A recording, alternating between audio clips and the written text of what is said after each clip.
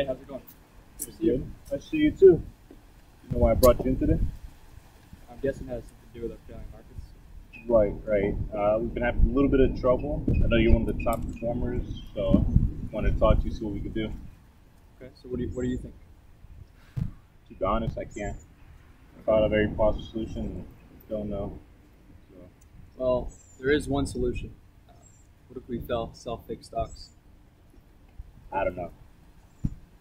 Why not? It's too risky right now. Too many regulations, too many auditors. I mean, a lot of things. I already have the fake documents. I have a Russian friend that could help us with our taxes.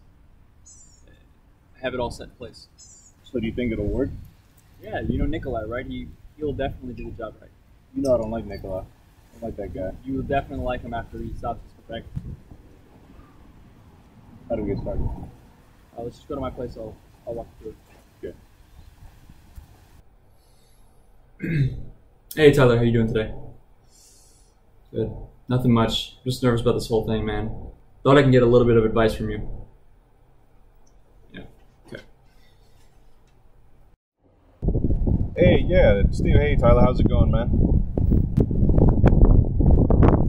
Hey, man, you don't have to worry about that, man. Listen, I've known you since middle school. I know you'll be just all right, man.